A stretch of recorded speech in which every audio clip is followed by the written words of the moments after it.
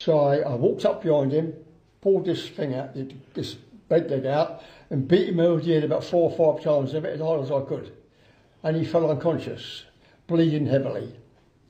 So I went back, I screwed it on, and nobody bothered. In them days, the prison wasn't bothered. It happened every other week. So I went and sat down where I normally sit, me and this new van, and they said, "Do you want to be the table leader?" I said, "No, I don't want to be the table leader. All I want is a dinner." I said, "What do I want to be a leader for? I don't cut the ball stool to be a table leader." I said, "All I want is be dinner," I said. "Give me a dinner and I'll be okay." But after that, I got my dinners regular. I was happy.